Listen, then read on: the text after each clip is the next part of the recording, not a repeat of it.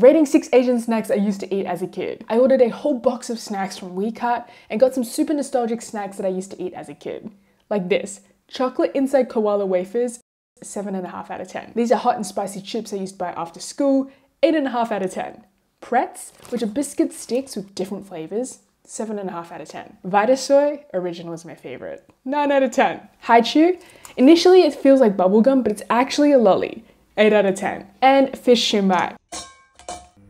Gotta add soy sauce and chili oil.